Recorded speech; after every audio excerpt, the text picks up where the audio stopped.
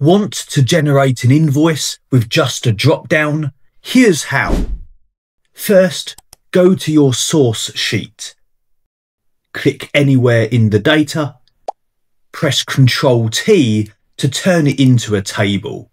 Rename the table for easy reference.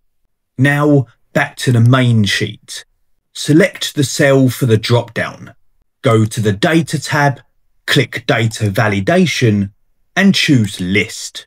For the source, go back to your source sheet and select the invoice numbers from your table. Click OK. Next, enter this formula. It filters the rows based on the selected invoice number. Press Enter.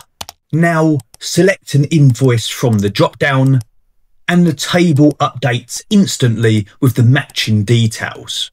Your invoice is now fully dynamic and ready to print or export.